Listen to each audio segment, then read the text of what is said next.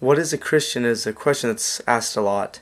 Basically speaking, by a dictionary definition, a Christian is just anybody who believes that Jesus Christ was the Messiah or believes that he is God's son and follows his teaching. There's a huge difference between a practicing Christian and someone who just claims to be a Christian, though. While anybody can believe that Jesus is who he says he was, God's son, the Christ, that Jesus was the Messiah, the one that came to save the world, it's a different matter to actually follow him.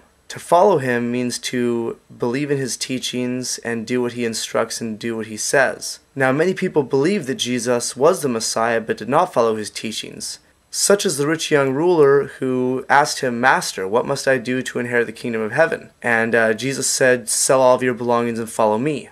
He refused to do that. He believed that Jesus was the Son of God, but he refused to give up his own life in his own ways, and he chose to let money control him, rather than give up all that he had and follow Jesus.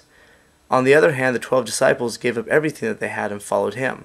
So while a dictionary or world definition of a Christian is just anyone who believes that Christ is the Son of God, a true Christian is someone who believes that Jesus is the Son of God and makes him the Lord of their life by following his teachings and accepting him into their life and letting him rule their life. Not because they have to go to heaven or anything, but they let him rule their life because they love him and they know that what he says is best for them, and that if they follow him, their lives will be happier and more content. That's what a Christian is. Both the minimum and the true Christian, what I think we'd all prefer to be.